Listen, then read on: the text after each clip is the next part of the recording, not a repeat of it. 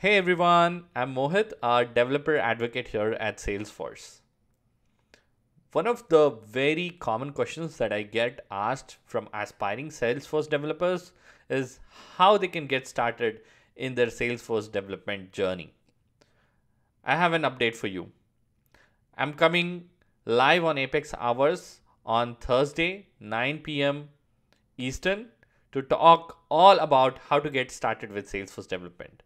So I look forward to seeing you all, and let's spend an hour trying to understand how to get started with Salesforce development. Thank you.